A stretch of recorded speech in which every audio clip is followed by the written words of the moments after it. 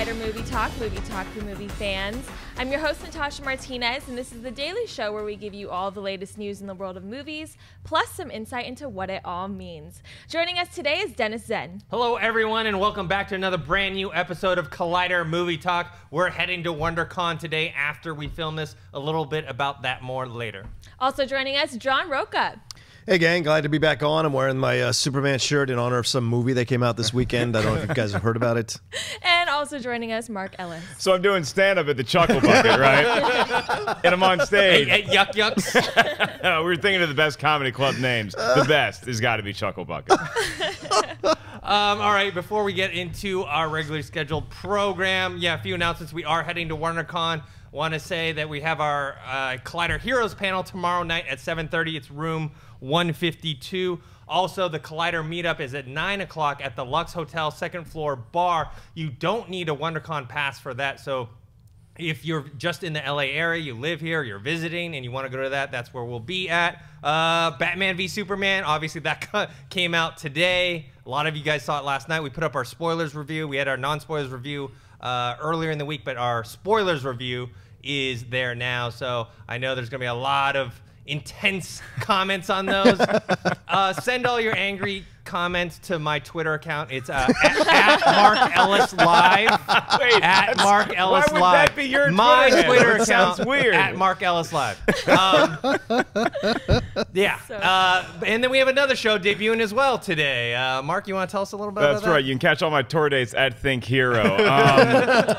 We have the movie trivia schmodown, everybody. And finally, after weeks and weeks and weeks of anticipation, of buildup, of John Campea and Dan Merle talking trash to one another, it finally goes down today, 2 p.m. PST. That's 5 for you East Coasters. You're going to be able to check out the match on Collider Video's YouTube channel. We are so excited to bring this to you. It's going to be a weekly series, 2 behemoths in the world of movies going head-to-head in movie trivia. The first one, like we said, debuts 2 p.m. PST today on Collider Video. Merle versus Campea. All right, what's the first topic? All right, well, a little bit of sad news starting off the day. Comedian, actor, writer, and producer Garry Shandling, best known for its Garry Shandling Show and The Larry Sanders Show, died Thursday for as yet unknown reasons. A spokesman for the LAPD said that they received a 911 call from Shandling's home on Thursday, saying only that Shandling suffered from a medical emergency. He later died in an LA hospital. Some of his film credits include Iron Man 2, Captain America: The Winter Soldier, Dr. Dolittle, Zoolander, and Over the Hedge. He was 66 years old. Dennis, thoughts on the untimely passing of Garry Shandling? It's sad and also surprising. We hadn't heard anything about him being in bad health at all. His friends said that every time they saw him, he seemed fine, so it's pretty sad. I know a lot of people, the younger generation, know him from like Iron Man 2 and Captain America: Winter Soldier, but for us older folks, we know him from The Tonight Show and The Larry Sanders Show, which influenced a lot of my favorite comedies like Curb Your Enthusiasm, The Office, Extras, and stuff like that. So, Mark, what do you think? This guy was a comics comic. I was lucky enough to have a few brushes with him, and he's one of those guys that when a bunch of comics are hanging out in the green room, he's the guy that we're laughing at. He's the guy making other people who consider themselves humorous of note crack up, and that's the hardest thing to do in stand-up, is make people like us laugh consistently. He was amazing on the Larry Sanders Show. That was the show that, even before Curb Your Enthusiasm, and I actually, looking back, think it did it better than Curb Your Enthusiasm did, is it took that, we're kind of going to put this premise on its ear of a half-hour serial and what that means as far as improvisation goes, as far as looking at what Hollywood life can be like and having a laugh at it. I'd never seen anything like that before, and I was a kid, so it was really influential, shaping my sense of humor. And if you guys want a little bit more insight into who Garry Shandling was as a comedian, make sure you check out the great Seinfeld documentary called Comedian that he did around 2000. Oh, yeah. Garry Shandling isn't in it for much, but when he's in it, you get a sense of who he was hanging out with other comics in the green room. And then also check out, recently he did an episode of Seinfeld's Comedians in Cars Getting Coffee, and it's one of the funniest and one of the most insightful ones into the world of stand-up comedy. Garry Shandling will very much be missed, and I'm lucky that I had the pleasure of walking by him a couple times. Rocha? Yeah, this is one of the painful ones. You know, we've lost a lot of people recently, but this one really hurts because I think with the world that we have now, the last thing we need is people who can do comedy really well leaving it. You know, I mean, I think that's one of the things that I echo everything you said, Dennis, and everything you said, Mark, as well. I was such a big fan of his. I've always been a fan of stand-up. So when you see people who do it really, really well, you just revere them in a certain way because comedy is so incredibly difficult. And to consistently be well at it and then parlay that into a dramatic career as well as an actor is really rare for a comedian. And so yeah, and I really enjoyed seeing him in the MCU because when he came on screen, like you said, Dennis, people they might see him, they're like, oh, who is this guy? Right. When we saw him, we knew the sense of humor behind that. So even though it necessarily wasn't conveyed in the movies because that wasn't the goal of his role, but you knew that it was right there. You could see it right there, that snarky wit that he had. You knew it was right there on the tip of his tongue, and it added another layer of enjoyment for me in those movies. Yeah, and one of the underappreciated comedy gems that I saw was What Planet Are You From? That still is one of the consistently funny films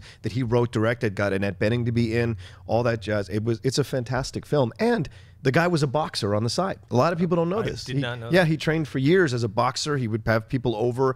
You know, there are many interviews. I read many interviews with him in GQ, Esquire, Vanity Fair, whatever. And he would talk about that this was a consistent thing for him, you know, that he had that, and that's how he kept his timing. And it affected how he did his timing on stage or did his timing in his comedy. So the man was multi-layered, multifaceted, and all the best comedians really are. And he was great from beginning to end. If you saw his stand-ups, I mean, I remember seeing him on a New Comedian show like way back when in the 80s, and then to see him progress to hit the nadir in the Larry Sanders Show that he did and have it influence so many things that came after, including Louis. I mean, you can put so many sitcoms that deal with real life and comfortable moments and an anti-hero that you follow anyway because you see the vulnerability behind his pathetic desire for attention. You know, I mean, he launched Jeffrey Tambor pretty much. I mean, that guy had gone away, and then on Larry Sanders Show. So the man was just amazing for so many reasons and incredibly funny. Who'd be missed. And then it was not. This was actually done before his passing, but HBO was planning on bringing back the Larry Sanders Show. I mean, not a new version, but just the old episodes that they had. So that's a strange coincidence. All right, what's next? Despite the less than stellar reviews by critics for Batman v Superman: Dawn of Justice, the stars and director Zack Snyder are not letting it get them down. Superman himself, Henry Cavill, was the first to comment on the reviews, saying the critics don't really matter. It's the audience that will dictate its longevity and whether or not more films will be made because they're the ones that are buying the tickets. Other actors from the movie share the same sentiment, with Wonder Woman Gal Gadot saying she thinks Zack Snyder has done an impeccable job laying the groundwork for more characters in the future.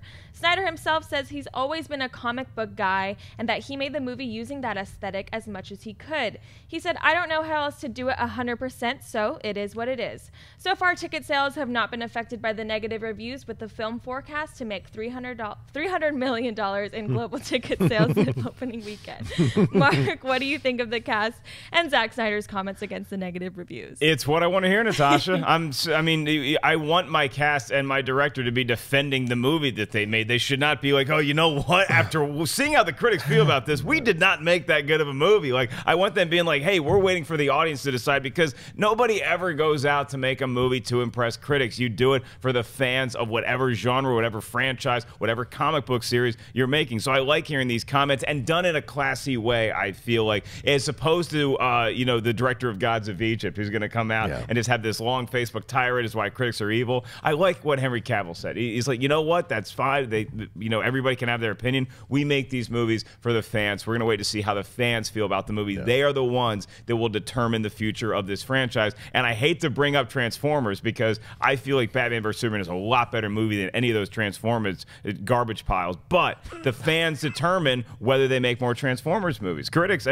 do not like those movies, but fans keep going to see it. Thus, we keep getting more Transformers movies. Batman vs. Superman, it's going to be the same thing. If the fans come and check it out, and I hope they see it in theaters this weekend, because I want to see more of these movies too. One of the things, despite the way that I didn't love Batman vs. Superman, one of the glowing things I felt walking out of that movie is that I have so much hope for the future of the DCU and seeing Justice League. I'm pumped for that, man. So I hope everybody checks it out. Rocha. Yeah, hey, I agree with you, Mark. Absolutely, I think it's always good to see a director and a cast defend their film. Or else, why did they spend time making it? You know, and I agree that it's very classy responses. And the thing is, for me, I went and saw it. My opinion is my opinion, but I like the fact that they've made a very bold choice with everything they've done. It's pretty ballsy. It's bold. You may disagree with it 1,000%, but it's still ballsy. And the fact that they're willing to stand behind it and they're willing to say, yeah, we do this for the fans. And there are many films that are critic-proof nowadays because the fans decide what they want to go see. I mean, it's very relevant to what's going on in political culture as well. They're deciding who they want. The critics, the outside talking heads can say whatever they want, but people are going to choose what they want to see and who they want to see. And I think a film like this, with what Mark said, is absolutely right. Like, I want to see more films like this. I want to see them hit and miss. I don't want this genre to die at all because I enjoy it so much. And it opens the door for so many new voices to come in and create product like this and create and have their shots at franchises, at films within the franchises. And that's always great to see. Yeah, I like the comments as well, especially because they're much nicer than what we had with Alex Proyas and Gods of Egypt. I do believe, though, deep down, that the director and the cast, they do care about critics' reviews. Sure, I mean, sure. I mean, obviously they want the fans to be happy, but the critic reviews matter at least for their own, ego. Probably, yeah. But the fans' opinions matter as well, and I agree with you. It is kind of a Transformers type situation, though. This is not as bad as Transformers. Nobody here is saying this movie's like Transformers. But it's critic proof that the fans are gonna love it. Go see it. It's gonna make lots of money, and they're gonna make another one. Yeah, I like the movie. I didn't love it. I just don't like when people go super fanboy. You and me and a few other people like Dan Merle, Christian, and a few other people got attacked this morning from some people just going crazy. They're like, it's like, calm down. Look, maybe we didn't like the movie as much as you did. That's fine. If you loved it, that's okay. But just make sure that you try and debate it in a rational manner. And I think that's the one thing.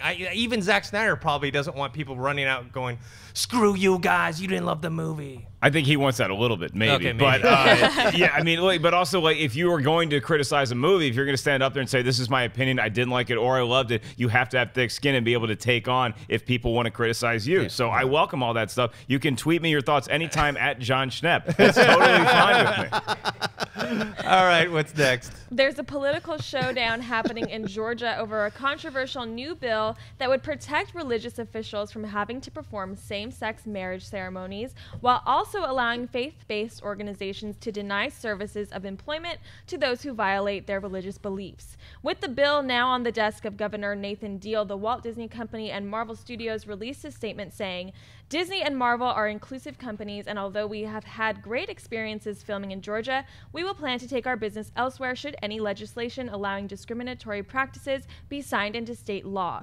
With big tax incentives, the state has become the go-to place for Hollywood productions, with Marvel and Disney utilizing the incentive as well as The Walking Dead. Governor Deal has yet to make any decision." John, what are your thoughts on the possibility of Marvel and Disney leaving Georgia? Well, something easy to answer, yeah. Well, let me just say, just right off the bat, I think this is a very bold and powerful move by these two companies. But these bills are starting to become and starting to be introduced in these states and in these state senates to be passed or to be voted down. And it all hinges on business. It seems to be businesses are stepping up, just like you see here with Disney and with Marvel and Lionsgate, Time Warner, HBO, AMC, 20th Century Fox, Warner. They're all stepping out and saying that they don't want this bill to go forward because they do think it's discriminatory. I was watching a couple of videos on this, and the CEO of the Atlanta Visitor and Convention Bureau said it could cost the state $3 to $6 billion in revenue, and that's a lot. That's a huge chunk of revenue that you're losing as a state. So this is everything hinges on business. In Indiana, they turned it down, and in I think it was the other. Oh no, I mean, Indiana they approved it, and then in another state, Arizona they turned it down because of the pressures. And now you're hearing sports organizations stepping up. The SEC, the NCAA Final Four, the NFL with the Super Bowl are saying they're not going to look at Georgia if this passes. So here, my feeling is this: you are a citizen of this country. You have a right to vote or not vote for a bill, pass or not pass a bill. But in the end, there are consequences both ways. And so Disney and Marvel removing themselves is their right as a business to not want to do business in a state that does things that they don't support. It's their right, just as it is your right not to vote for it or to vote for discriminatory practices. This is what makes this country so great. But the businesses have a right to pull themselves out. And I think that's where this whole entire thing is starting to hinge in every state.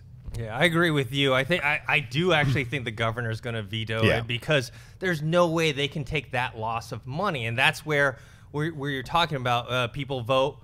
You know, the citizens vote, but the businesses they vote with money, right?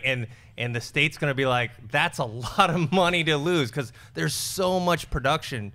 Film and television production happening in Atlanta, Georgia right now that I just don't see how they could live with that, like all that money leaving. So I have a feeling it's not going to happen. I don't think it's going to happen either. I don't think it should happen. This has gone from being a political issue to something that is basically a human rights thing that we're talking about here. A discriminatory practice should not be allowed to go on anywhere in the United States. So the fact that there's a company as big as Disney, Marvel, or like you said, the NFL, saying, hey, we're going to take our business elsewhere, I think is a huge step towards that. And I'm not going to attack the entire state of Georgia or Atlanta for the fact that this bill is up for either approval or veto, as long as it does get vetoed. I mean, then if it doesn't, then you can start aiming all your vitriol towards them. But until then, let the governor make the correct decision, and then hopefully these film companies can continue to film in Georgia. I mean, because if you didn't have as big of a name as Disney or Marvel, right, and it was just like somebody like Rob Reiner who also stepped up and said, yeah, I won't do it either. That's great. Walking Dead is great. I love that show. I love Rob Reiner's movies. That does not have the impact of a Disney Marvel saying we're not going to be doing this here anymore because, like you said, the billions of dollars of revenue that they generate, it would be the correct decision. I've had nothing but great experiences in Atlanta. The first comedy club I ever worked. You want a bad comedy club? Uptown Comedy Corner, ladies and gentlemen. May it rest in peace. So Atlanta's a great town. Let's keep it that way. Well, and I've served 2 years in Augusta, Georgia at Fort Gordon, and so in the Army. So I had plenty of experiences in Georgia that I enjoyed and had a great time there. So this is just happening, right? This is starting to be the pushback of religious liberty versus discrimination. This is all happening in our country now, but like we've said, pulling out the businesses, pulling out this is the only thing they can, that's the way they register their vote.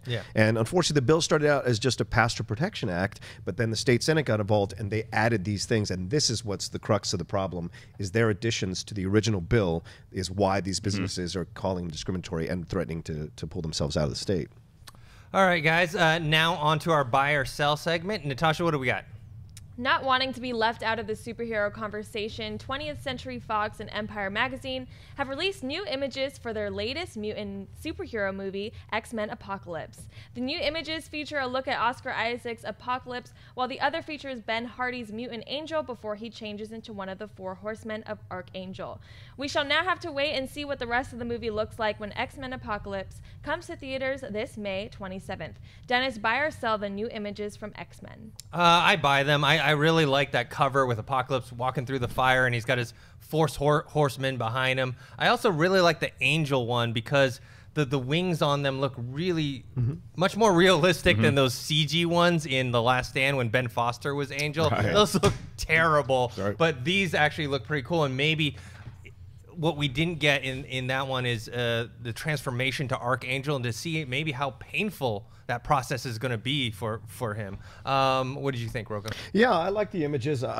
They've done a really good job since that first trailer of giving you better stuff to look at, giving you better stuff to get excited about the movie for, and I thought this did a nice job of doing that as well. I like I agree with you about the angel and his wings, absolutely, and I don't mind seeing Archangel. When I initially saw Archangel in the trailer, I wasn't the biggest fan, but seeing it in this picture, it looks a lot more of the, because that's my favorite X-Men, it was Archangel, when he became Archangel, and so seeing that version of him, I actually am even more excited to see. You don't mind that they don't have his like typical mask? Yeah, the blue.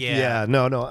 I think this is the way it works, and logically it has to be that way, I think, because they want to keep the blue just on Apocalypse and no one else. So I'm sure the actor's pretty happy about it too. He's like, oh, you can see my face. I know, yeah. Mark, always important. You know, it's funny. That's the same picture that I kind of gravitated towards. Even though we have a great cover, we have that great Electric Lemonade looking thing down there in the corner, but we also have you're seeing not only somebody the pain of becoming a mutant and actually growing into what is going to be Archangel, but also it looks like there's frustration mentally as far as not being able to control your own fate anymore, which is probably what all these horsemen are going to be going through, the ones that are going to be going into battle on the side of Apocalypse. So this proves to me that May is going to be a kick-ass month for movies because we kick off with Civil War. Yeah. We're going to get The Nice Guys in there. I think Neighbors is in May too. And then having this also be in May, it's going to be a stacked month. It's a great way to go out. All right, what's next? Warner Brothers has released the first trailer from Hangover director Todd Phillips' War Dogs starring Jonah Hill and Miles Teller. Based on a true story, War Dogs follows two friends living in Miami during the first Iraq War who exploit a little-known government initiative that allows small businesses to bid on U.S. military contracts. The film also stars Bradley Cooper and Ana de Armas and opens in theaters on August 19th. Mark, buy or sell the new trailer for War Dogs? It's a buy for me. I like how it's very serious political overtones, but there's also going to be some humor in this movie. I think Miles Teller and Jonah Hill were the right cast going forward. It just seems like there's a war going on in Rocha's chair right There really now. is. I apologize to everyone. I think Riley stole the good chair and left Rocha the bad chair. I think somebody heard Rocha's review of BVS and he was like, I'm taking a screw out. Screw this guy. But yeah, I mean, and Miles Teller is a guy who I really think he's a great actor. I like him a lot on screen. I had a little beef with him yesterday on Jedi Council, but it's over. It's done with. It's fine. So him and Jonah Hill, and then you also throw Bradley Cooper in there. The cast is really shaping up to be something special, and the trailer impressed me. I'm in. Well, I'm going to buy this trailer, but before I talk about the trailer, I thought it was interesting they cast Miles Teller and Jonah Hill together because they have the same voice. I don't know if you have ever closed your eyes, listen to the trailer. You're not going to be able to tell who is talking in this one. Oh, that's funny. I thought the trailer was funny. I like that line. Don't worry, I need to go first because I'm American. That line was hilarious. And just that one line where he's like going, what was it? You guys drove through the death triangle of death. Yeah. Yeah, I just thought it was funny. It looks like a Hangover meets whatchamacallit? Wolf of of Wall Street. Street. Yeah, it's set in the Iraq War, so I'm all for this. Rocha? Well, as the veteran of the services, I have to sell this. Okay. I did not enjoy the trailer at all. I didn't like the comedy. I thought it played to some of the worser characteristics of us as Americans. And I thought Lords of War is a better film about gun running that happens out of control in all military situations and in all wars that we get into. I get it. You know, you want to do the Hangover. I just think it's too serious of a subject matter to make this kind of a film about. There are plenty of very hilarious military comedies that I've seen that I've enjoyed very much. So I'm not sticking the mud about that. It's just something about this type of humor that hit the wrong button for me, and I just didn't enjoy it as I would have hoped to enjoy it. Can I ask you, is it based on a true story aspect? Is it a too soon kind of feel? Or is it just the fact that because something like Stripes, which is arguably the funniest military comedy of all time, is so like out there and outlandish that there's no way that could ever be in reality. So you just kind of sit back and laugh at it. Is it because it's maybe too soon to the events, or because it is based on a true story, or both? I feel it's too soon for me, for the events and all the stuff that's going on with the veterans, all the stuff that's going on with PTSD, all the stuff that's going on with the Wounded Warrior Project. To me, it's just a little too soon to joke about two people making a lot of money of people dying. If they had a juxtaposition in the humor of serious moments of them seeing like the effects of what they're doing, so you could still have the comedy but then see the reality of the comedy, so you have a more layered, nuanced film, I would have enjoyed that. Part of the reason why I bought this trailer is because while we didn't get a lot of the dramatic moments, I think that I don't mind using comedy as a vehicle to get people into a theater and then actually making a point. Now, this could just be a madcap comedy all the way through, but sometimes you go see a comedy and you laugh a lot, but it gives you something to think about. That's my goal with this movie, which is why I bought the trailer, because I think the trailer conveyed to me that they do have that opportunity to take advantage of that. Yeah, and also I think, at least I hope so, that it's more of a darker comedy in the sense of, like I said, that line, don't worry, you know, I should go first because I'm American. I'm laughing at that type of mentality, not like with them. Right. So, all right, what's next? La Femme Nikita and The Fifth Element director Luc Besson has released a first image from his newest sci-fi movie, Valerian and the City of a Thousand Planets. Yesterday, Besson tweeted out a photo of his two leads, Dane DeHaan and Cara Delevingne, in costume, giving us our first look at what the movie might look like. Based on the graphic novel of the same name, the movie is about Valerian, played by DeHaan, and Laureline, played by Cara Delevingne, who are special operatives for the government of the human territories charged with maintaining order throughout the universe. The film also stars Clive Owen, John Goodman, Ethan Hawke, Rutger Hauer, and jazz legend Herbie Hancock. John, buy or sell the first image from Luc Besson's latest movie? Okay. Sadly, I'm going to have to sell this as well. It doesn't strike like as cool of a chord as I would like. I'm a huge Luc Besson fan, although some people could argue he hasn't done a good film since The Fifth Element. I like Lucy. I'm one of the few people standing on the side of liking Lucy, but something about this doesn't radiate enough interest for me. This is an interesting choice for the two leads because they're not really typical leads, and they've got actually some pitfalls in their own resumes. So I'm not 100% sold on this. So I would say sell, and it's got a little bit of a Jupiter Ascending vibe, and that worries me.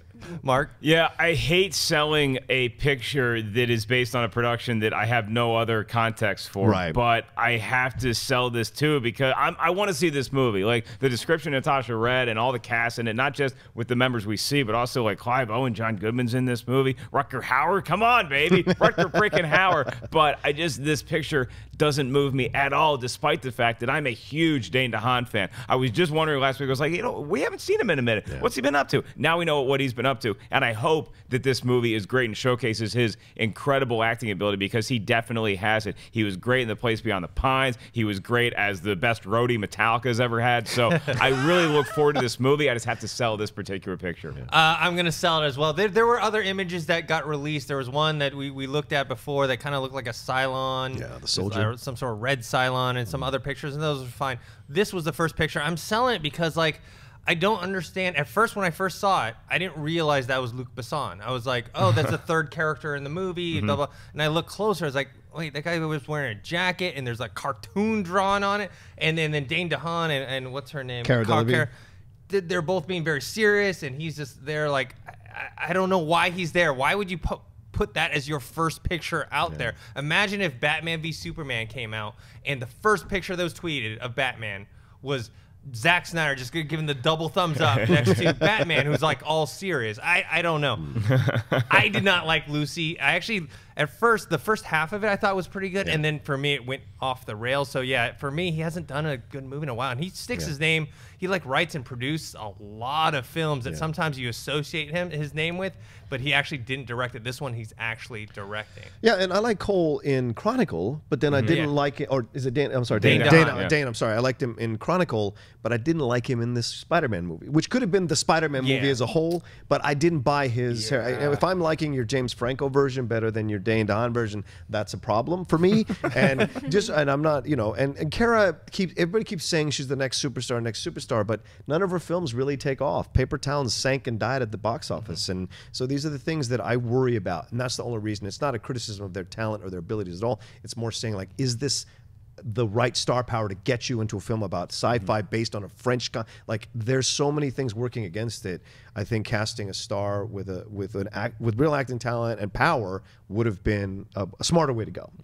All right, guys, now we're on to our weekly segment we call Box Office Predictions, brought to you by our friends at AMC Theaters. This is where we try to predict the top 5 movies. I wonder what number 1 is going to be for the weekend. Mark, what's your top 5? Well, it is predicated upon how many of Natasha's family members go see My Big Fat Greek Wedding 2. I got a big family. I know. It really is going to sway it for me. So Zootopia has just been killing it at the box office. So I'm going to say that Batman v Superman is going to be number 1. I think that Zootopia remains at number 2. I think My Big Fat Greek Wedding will slide in under that, but above Allegiant. So I'll put that at 3. I'll put Allegiant at 4, and then I'll toss Miracles from. You know what? If Hardcore Henry, it's not a wide release till next week, so I'll say Miracles from Heaven will be number 5. Okay, my list is pretty similar to yours. Obviously, Batman v Superman number 1, Zootopia number 2. That's been a powerhouse. 3, My Big Fat Greek Wedding. But number 4, I'm going to switch it with you. I think that Miracles from Heaven is going to keep onto that 4 spot. I think that just the negative buzz about Divergent, Allegiant, whatever that film is called, is just I don't think there's going to be many like repeat viewers, and I don't think they're going to get any new ones. So I think that's going to drop to number 5. Rocha? Yeah, I have Batman vs. Super. I have pretty much your list, Mark. Batman vs. Superman 1, Zootopia 2, Big Fat Greek Wedding 3. Although I'm worried about Big Fat Greek Wedding because the reviews are so bad that it might push it below Allegiant. But for now, I'm going to keep it at 3, Allegiant at 4, and Miracles from Heaven at 5. I think Allegiant has a stronger base in terms of the young adult crowd. That once they get past Batman vs. Superman, they'll go and see Allegiant more than the Christian crowd for Miracles from Heaven. I just think they're a little more of a powerful box office group at this point. Okay, so if we do a tiebreaker, then I think that we need to predict the number that Batman versus Superman let's hits. do it. Now, Okay. I've been saying 200 million for like months, right? And I hate doing this, but I have to use the most recent information at hand, and I'm going to temper those expectations just a little bit. My number is going to be $183 million opening weekend for Batman v Superman. Take it to the bank. Well, I'm going to Prices Right you and say 184 I can't million. believe this just happened. Yeah, I also had it over 200, and I'm going to temper a little bit, but I think it's still going to make a decent chunk of change. I think I think it's going to go over 200. Absolutely. Oh, you should have 182. No, 200 Damn. million. It's going to go 200 million at least, if not more. I mean, the fact that our opening thing Natasha read was 300 million possible. So, I mean, globally. So, to me, 200 million is at least what it's going to do, because Man of Steel made that much money. People are happy to see Batman back again. Wonder Woman's getting good buzz. I think people are going to come in droves to see it, just to see if it's a train wreck or not. Yeah. So. All right, guys, now on to mailbag. Before that, I want to remind you that we're going to take your live Twitter questions at the end of the show. You can tweet us at Collider Video, but let's get to the mailbag first. Natasha, what do we got?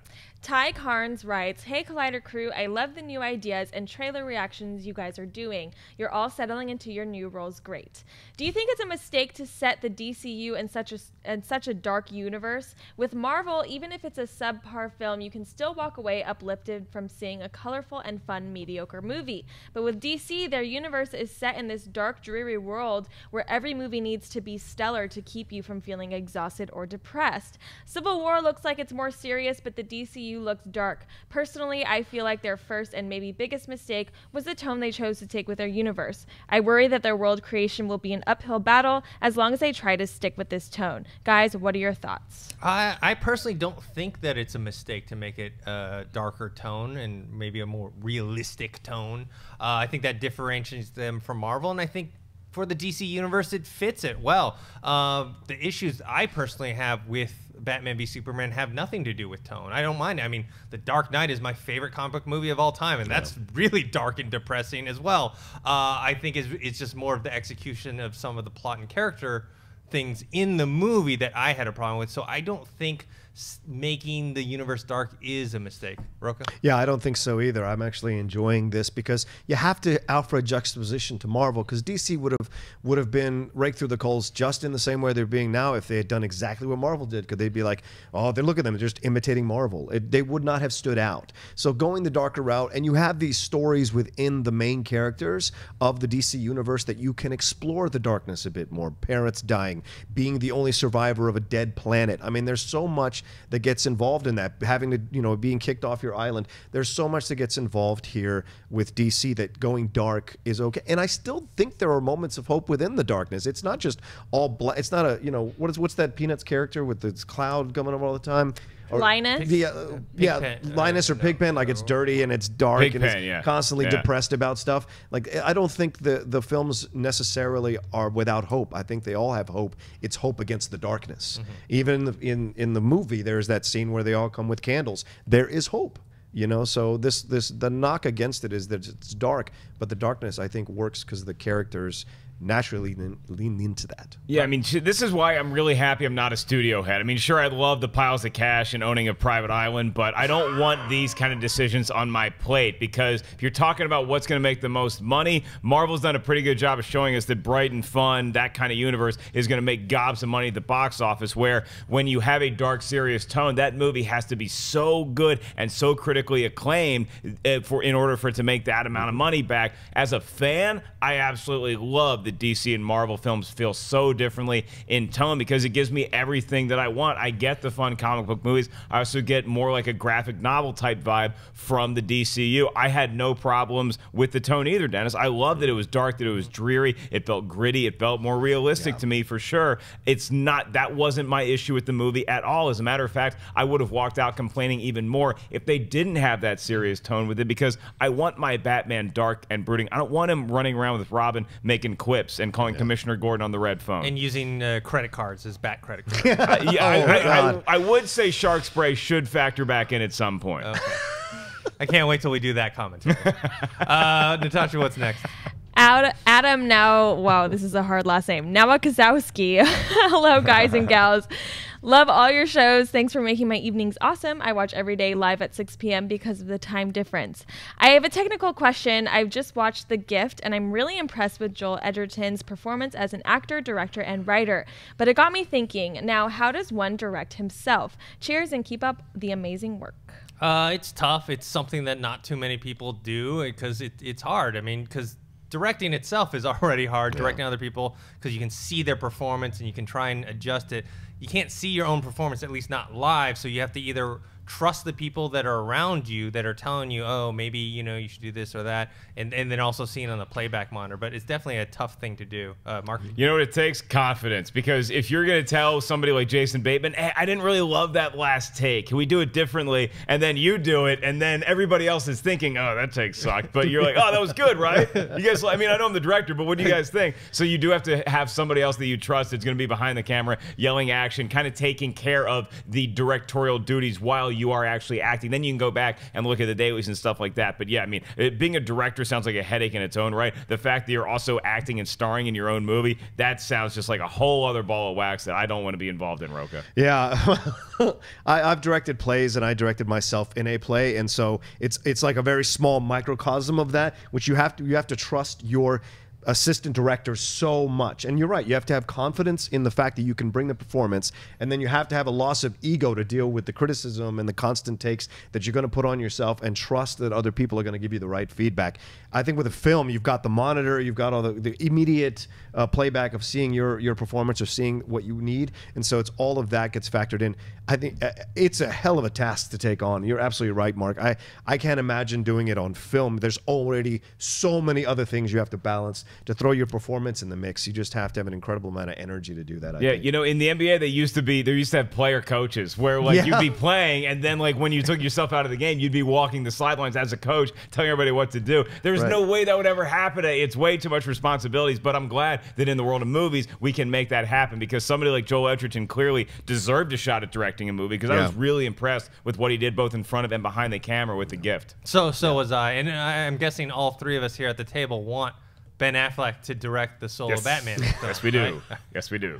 All right, guys, now we're into live Twitter questions. You can tweet us at Collider Video. Natasha's picked out a few. What do we got?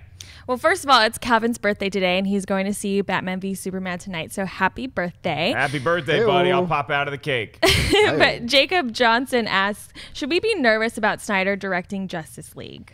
It really depends on what your take on Batman v Superman is. If you love Batman v Superman, then you shouldn't be nervous at all, because you're probably going to get kind of what he did with Batman v Superman, maybe a little bit different. But if maybe if you hated the film, I don't mind it. I think some of the problems with Batman v Superman may have sprung up from the fact that when Ben Affleck came on, he brought in Chris Terrio to kind of like adjust the script. So you may have kind of a mishmash of two scripts going on, kind of two different directions. I think with Justice League, you have Chris Terrio. He's writing the entire thing himself, and I think Zack Snyder will be able to handle that a little bit better.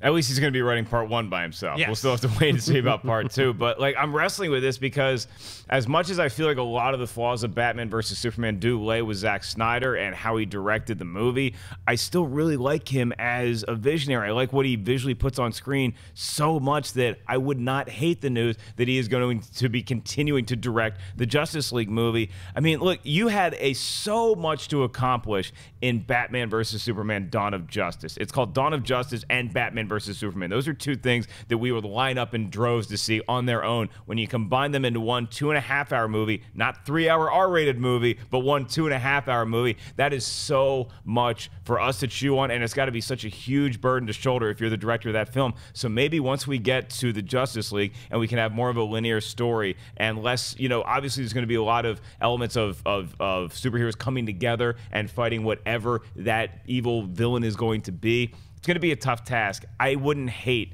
the fact that Snyder's doing it. I don't hate it right now, and I think that I would have some confidence in it going forward because, like I said earlier in the show, I still have a lot of faith in what the DCU is doing and what Justice League could be.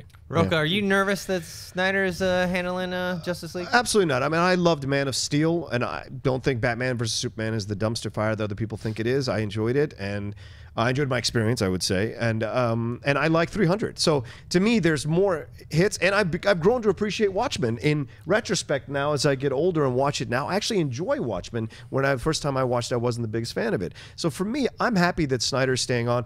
It's his vision. It's, you know, combined with the executives and what have you who are involved. But you have to stay. In this situation, it's not like Star Wars where JJ can do this because it's already a built property. JJ can come in, kind of hone it, get it going, do that first film, and then step back and let other directors step in. I think Snyder has to hone this thing all the way to at least the first Justice League movie and then let it go from there. And then step back and let other directors come in and do their takes on it. But he has to stay the focus since he started this whole thing with Man of Steel all the way to through the Justice League. We have one vision. We're not comparing things. We're not being disoriented by two different visions at the same time. We have one vision all the way to the end. So, and visually, some of the best parts of the movie are when Batman, Superman, and Wonder Woman are on screen about to confront who they're confronting. I don't want to give away any spoilers, but that's the spoilers were already dropped in the trailer. No, okay. Oh, that's right. Doomsday. All right, yeah. You know what's interesting, though, is that we talked about this a few weeks ago on Movie Talk, how there's a report that came out that said that Ben Affleck, you know, when he was playing Batman in this movie, would be sitting in his trailer getting makeup done, and he'd actually be, like, working on his lines that he had in the movie. When you watch the movie, Ben Affleck's dialogue is great, and I think it's a lot better than some of the other characters had to work with. If we can keep that going forward and make Justice League more of a collective unit of ideas, which is what JJ was working with when he made The Force Awakens, as opposed to just one guy mandating everything. So Zack Snyder can work in concert with Chris Terrio and maybe even Affleck a little bit because he's going to be directing the Batman, hopefully. I think that's going to make an even better Justice League movie. Yeah. All right, what's next? Okay, Chris Hartwell asks, Snyder potentially being the problem with Batman vs. Superman, what other directors would you like to take on DC films? Rocha, anyone come to mind? Well, I would love Nolan to step back in at some point. He's so close. He's producing. You know, it's like Phil Jackson watching him general manage the Knicks. It don't make no sense to me. Darren Aronofsky would be nice to see him tackle something. He originally was going to do Batman before Nolan. Yeah. It would have been even darker than Nolan's Batman. Yeah. I would have loved to see him. And I know he hasn't had a lot of good movies recently, but I think I hold out hope for Sharlto Copley as well to step in and maybe take over and give his shot at things and see where he can go with that. And yeah, I think those are the names that jump to my mind immediately. Neil Blomkamp? Neil Blomkamp. I'm sorry, Neil Blomkamp. Sharlto's Who the would actor. probably put Sharlto Copley, because that guy's amazing. Yeah. See Hardcore Henry. It's awesome. Yeah. If Warcraft is good, I think Duncan Jones might be someone good for the DC universe. I'm just trying to think. I mean, I haven't seen Midnight Special yet, but you said it's really good. It's so good. If Jeff Nichols wants to step into that superhero big budget universe, which he hasn't yet, maybe him. I mean, he did work with Michael Shannon, who was Zod. So. Yeah. I like that idea. M. Night Shyamalan is a guy. No, I'm kidding. I do like M. Night Shyamalan. It was a joke. Michael Bay. I would say not Michael Bay. Oh, I think my gosh. David Fincher's a guy who I think would have a really interesting take on some of the events in the DCU. Maybe he's more suited for like a DC Vertigo type movie if you're going to do Sandman, something like that. And I know he's busy at the moment, but Rian Johnson, I want to see how Episode 8 turns out. But after that, I would love to see what that dude could do in the future. I also agree with Blomkamp. I think that Chappie I did not like Chappie at all, but I think that that guy's got oodles of talent. Yeah. I've never said oodles of talent before, but he's got it, and I'd like to see him try the DCU. Do we have another question? Maybe a non-Batman v Superman one? Yes. Do we have oodles of questions? We've got oodles of questions. Timma B asks, reboot Fantastic Four on TV in the MCU? Give it a tone a la Heroes? I think the problem with that is it might cost too much. I mean, doing the thing, you probably have to do that all CG, you know, Human Torch every time he, you know, fights, he's going to have to, I don't know. In terms of, like, as a concept, I wouldn't mind that. You go, like, I don't know, maybe Marvel gets Fantastic Four back and they put it on as a Netflix series. We all saw how great Daredevil was. Yeah. I'd be all for that. I just don't know money-wise if they could pull it off. That CG point you make is great because you got two characters that are going to be CG a lot in the movie, and if you hide it, it's going to be obvious, you know? And even like how the dragons look in Game of Thrones is like pretty good for TV, but if you're going to make me believe that that thing is made of rock and that dude's on fire the whole time, that takes a lot. It takes oodles of CGI to get that done, and I'm not sure that you're going to be able to do that yet with a budget that you would be allotted to make Fantastic Four, because unfortunately that property just has such a black eye right now that I don't know that you can get past it at the moment. It's going to take a little bit of time for the Pigpen stench to leave the Fantastic Four property. Yeah, the CG points, I echo that as well. Absolutely, that's really where you stop and start with this whole franchise or with this whole property is the stop and start, because it's really important, the CG, because it's really important to get that correct, or else we're gonna dip out. We're gonna dip out. I mean, we allow stuff for Game of Thrones because the overall narrative, the overall characters are fantastic for us to follow. And the dragons have looked better and better every They look season. good, Every season. but they're not in like every scene. Right, You know, right. they use them sparingly, and I'm sure they probably in the book they probably are in it more, but. Yeah. For the show, they're like, oh, let's just leave it for this one. That's why, like, when you say, yeah, they hide the thing, they'll be like, oh yeah, where's the thing? Oh, he's in the bathroom in the back. You know, like every episode. And there's a reason Netflix is focusing on the more realistic heroes without all the superpowers. You know, Iron Fist, the Defenders, Jessica Jones, Luke Cage, Daredevil. They're all just, you know, they're all in a certain area. They're all like physical fighting people. They're not like huge, you know, special effects involved in that. And there's because the budgets are insane for that kind of stuff. Every scene in Fantastic Four. Oh man, you guys just missed the thing. He was here. Look at all the rubble. Yeah. All right, what's next? Jared Beatty writes, what other films do you like that take real-world stories, for example, War Dogs, that put a comedic spin on it instead of a serious look? Oh, that's a great question. I was really looking forward to. It seems like I get more disappointed as I see these kind of movies recently, because I was really looking forward to two George Clooney directed movies, The Men Who Stare at Goats and Monuments Men, and both of them let me down. So I like seeing true stories like that have a comedic spin on them. I haven't seen a really good one recently that I can come up with at the top of my head. Well, I mean, you know, watching that, what was it, War Dogs or whatever that trailer was, like that Wolf of Wall Street. I mean, that's that's a dark comedy, but it is a comedy. It's funny, and you know, I know some people argue with me because it's kind of a dark comedy as well. Nightcrawler, the one with Jake Gyllenhaal. Very yes, dark. It's a very dark. Yeah. I mean, people are like it's a drama or a thriller. I was laughing through the movie because I was like, this is insane.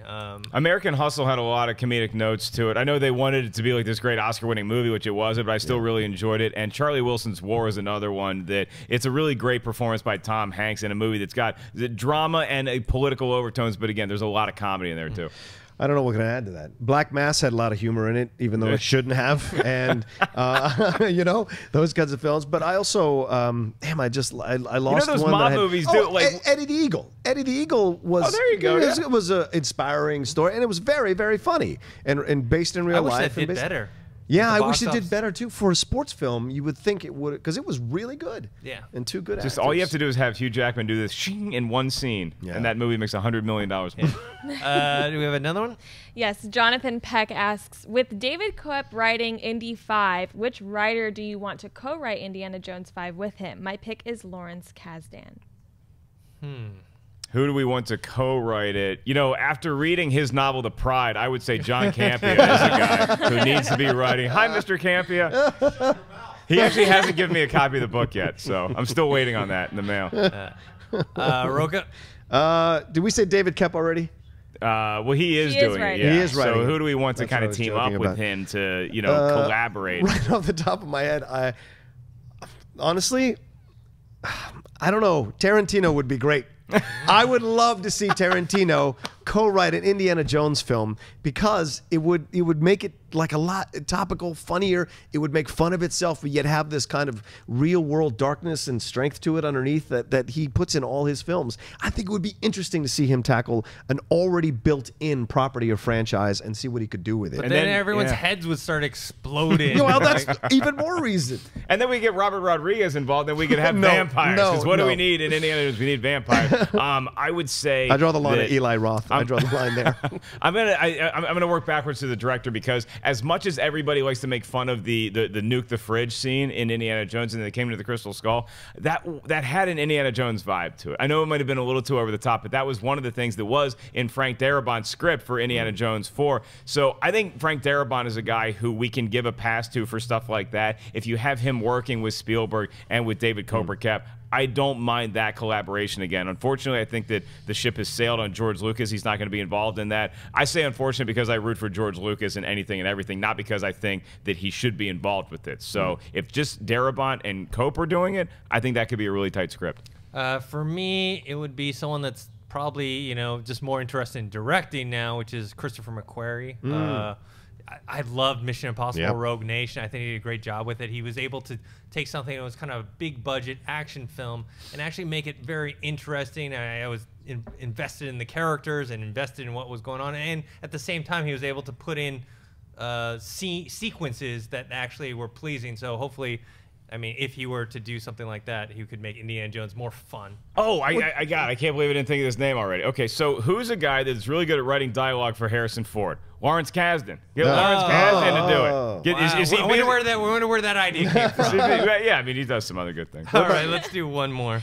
Okay, Joe Kempfus writes, who will eventually play you in the movie made about the high-stakes ultimate schmodown movie? The drama has been heating up. Who's going to be playing? I mean, look, I could say somebody else, but I think I know Topher Grace is going to be playing me. There's no way we can get Topher Grace unless we get Balatik, and if he gets out of Contra Club, he can come play me if he can do an American accent. I think I'm like one chromosome away from being Justin Timberlake. I also think that... How big is that chromosome? It's a sizable one. Mr. DNA comes meaning 500. we need to get the Jurassic Park engineers to make me into Justin Timberlake. And if I put like a toboggan hat on, I could be Eminem. So I have a lot. The real question is who's going to be playing the outlaw known as John Rocha? Oh, Jesus. Who could play me? I don't know. I don't think there's an actor working nowadays who matches me. There's only one me. I used to think Alfred Molina could play my dad. I've been called George Lopez when I've been ball busted on YouTube many times. But I don't know who looks like me. I don't know that anyone looks like me out there who's currently working. I would love Ben Affleck to play me, but I don't know if he could get to the levels of lunacy that I get to. Yeah, I'd love Jamie Foxx to play me. I don't think it's going to happen. Dennis, who do you got? Yeah, I think Daniel Day-Lewis, he's a chameleon, right? He can play me, right? I'd love to see that. All right, guys, that's it for this episode. I want to thank the people joining us at the table today. Rocha, where can people find you? You can always find me on Instagram and on Twitter at The Rocha Says. You can see all the shows I'm hosting, and I'm hosting here the Flash Recap Show on Tuesday nights. And the Walking Dead recap show on Sunday nights, which I enjoy doing. And every time I come on Collider Movie Talk, it's always a blast. Thank you for having me on. You have a Schmodown match coming up. I have a Schmodown match coming up on April 1st. Mance, the time has come. You and me, son. Oh, boy. The outlaw's coming for you. I'm going to rip you to pieces. I'm going to turn your hair back to its natural color. I'm going to drive you insane. I'm going to put you in the, what do they call where do they put the old people home? Assisted living. Assisted living. That's where I'm going to put you. Your wife's going to feed you applesauce and pudding every day when I'm done with you. Get ready, Mancy. Access Hollywood can't help you because your access has been denied. All right, Mark Ellis. I love the beast that we've created.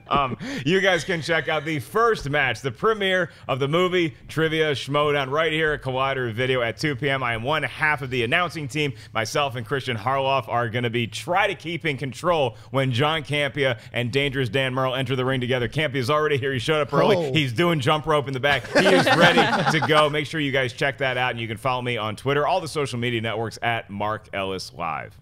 And Natasha, who clicked maybe on the Collider meetup. Where can people find you maybe on Saturday? It's just going to be a surprise, okay? You guys can find me on Twitter and Instagram at NatashaLexis_. And you guys can find me on Twitter at ThinkHero, on Instagram, Dennis.tzng. And yeah, check us out at WonderCon. We will, if not, we'll see you guys next week. Hey guys, if you like this video, click the thumbs up button. Also, make sure you subscribe to our YouTube channel. It'll help you stay up to date with everything we've got going on here at Collider.